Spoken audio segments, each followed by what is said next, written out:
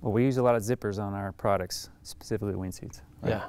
So we try really hard to have the best quality of everything, including zippers. So we use a brand called YKK. Which are the best zippers we've been able to find by far. They're the most robust and durable and functional. And the YKK 10C, which means 10 gauge coil zips that we use for the main body portions of the wingsuit, have a locking mechanism in the slider. And that locking mechanism prevents the zipper slider from traveling on the zipper without you actually grabbing that slider tab and pulling on it. So a locking slider means that it shouldn't move unless you want it to by actually pulling on the slider.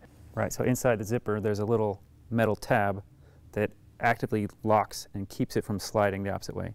When you're closing the zipper, that tab is a ratchet, so it lifts out of the way as you're closing. You don't have to do anything. But when you're unzipping, you have to actively pull that lock out of the way to unzip. And the way you do that is by pulling on the metal tab that activates or deactivates the lock and allows you to unzip.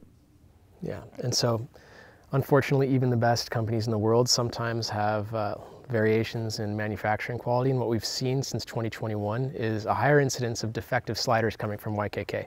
And we're in contact with YKK about this issue. We've been talking to them and they're really good about our feedback and they're interested in the issue. But we've just seen some inconsistencies with some of these sliders. And as a result of that, we've had some sliders move on their own without input, which is super annoying. And if this has happened to you on your squirrel suit, we're sorry. We know it sucks.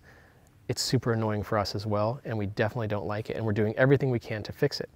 In the meantime, we've got a couple of solutions. There's kind of two pools of solutions. One would be you could modify your zipper slider with a little rubber band that keeps that lock more actively engaged. It's a little bit hackish, but it works pretty well for most people. That's a quick, easy fix that takes just a few minutes to implement if you're having this issue and you want a short-term solution. Yeah, there's a video for that. Yeah, quick how-to on how to do that yourself. You just need a rubber band and some scissors and some patience. A lot of patience. A lot of patience.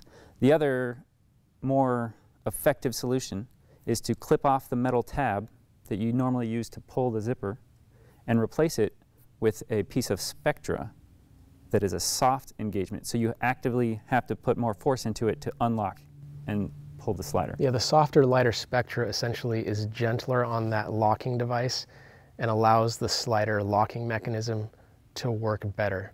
So even on the defective or the less optimal sliders that we've gotten from YKK, this soft Spectra lanyard solves the issue and you don't have any more movement, any more unintentional movement. It's basically a sure fix. And we can ship you these lanyards at any moment. Just shoot us an email if you're having the issue.